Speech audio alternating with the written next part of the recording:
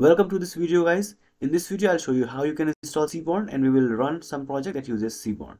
So first of all, I have the simple Python project here, or a simple Python file here. Let's see what we have here. So in this file we have this simple code here.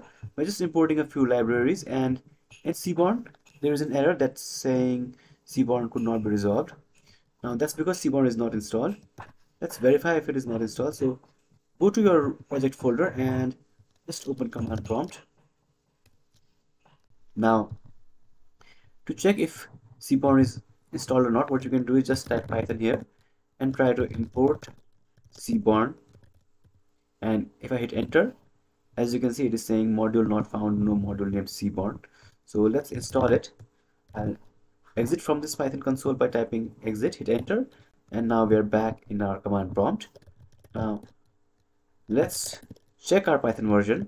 So the command is python --version, and as you can see the Python version is 3.12.1. Now to install we will use pip. So if I type just pip here, as you can see I'm given a list of options here that I can use with pip.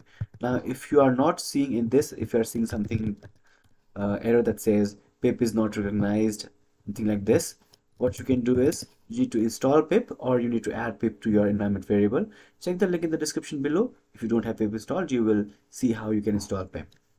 Alright, now once pip is there, or if you already have pip, you can just type pip install Seaborn and hit enter, and Seaborn will be installed in your Python 3.12.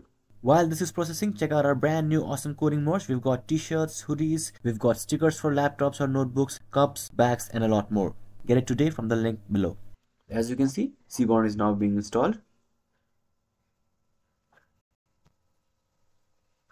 And now if I go back to Python console by typing Python, and now if I type Seaborn, as you can see, we don't face any error and Seaborn is being imported. So this is how you can install Seaborn. Now let's run our code here and let's see if this is actually working. Now here also, as you can see, the warning is gone. Now if I run this,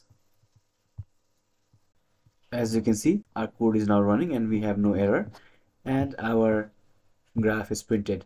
So this is how you can install Seaborn, and yeah, there's a sample code that uses Seaborn here. If you have any questions, let me know in the comments below.